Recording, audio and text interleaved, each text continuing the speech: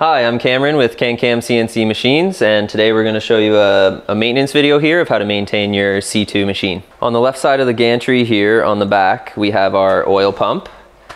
This is very important to spread the oil throughout the machine. It gets on all our linear guides and all the bearings and ball screws. So just above the grease pump, we have our first intersection of tubes here.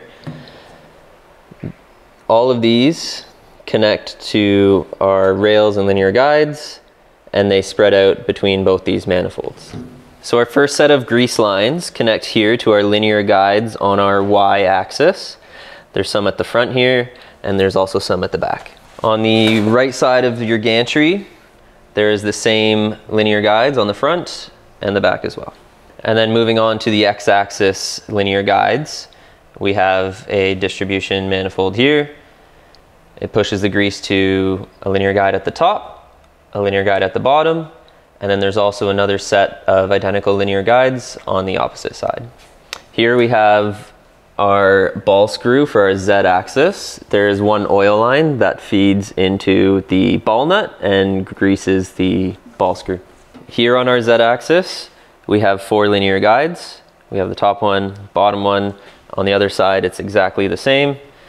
Inside this cover, there's a manifold that distributes the grease to all 4 of these. So for our grease pump here, initially it's going to need a few pumps to prime the grease. So we'll make sure we do that a few times. We're going to do it 4 times.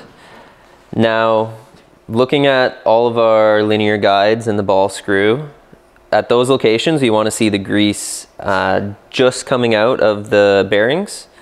So to be certain that everything is greased properly, you would pump this 2 or 3 times and then do a check at each of those locations that I just showed you. As you can see with this linear guide right here, we have some grease coming out of the guide, and we know that the grease is good for this location.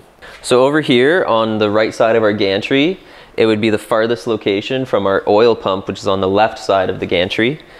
This is going to be the location where the grease is going to have the hardest time to get to. So check these when pumping the grease, and if it reaches here and it reaches all the other locations, then you're good. Here we have our air regulator at the back of the machine. We want to make sure that our air tube in is dry air coming from the compressor, and also that the air regulator is filled with the appropriate air tool oil. Here we're at the back of our machine looking at the linear rail of the y-axis. Part of the greasing process, you may find that debris builds up on this rail. It's important to clean that off and make sure that there's never too much of that.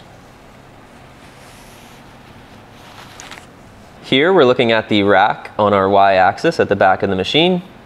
It's important to make sure that there's no debris in any of these teeth and that it's maintained and clean. Here we have our vacuum table on one of our C2 machines. It's important to maintain this gasket below your spoil board. This gasket can have tears, it can be worn down. The more you remove the spoil board, the more this gasket can be damaged, and if the gasket is damaged, you'll have suction loss in your vacuum system.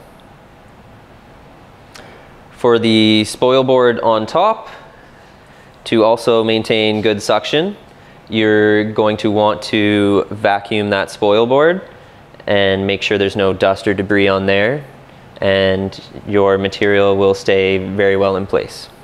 Here we're looking at the spindle taper. It's good to ensure that the taper is clean. It is a perfect mating surface between the tool holders and the taper here, and if it's not perfect and there's dirt or debris built up in there, you're going to have precision issues. To clean it, take a soft cloth and simply wipe the entire taper. Before doing this, make sure that your machine is turned off. Here's one of our tool holders. As the tools sit back here, dirt and wood dust can build up on the taper. It's important to also clean this taper, similar to the spindle taper, just by using a soft cloth. and it's good to go. Make sure to clean all components of your tool holders. The collet,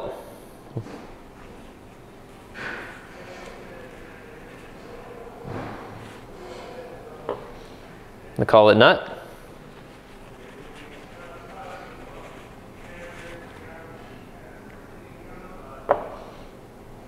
and the tool holder. Inside as well. And then a last wipe lightly with your hand to get rid of any residual fabrics.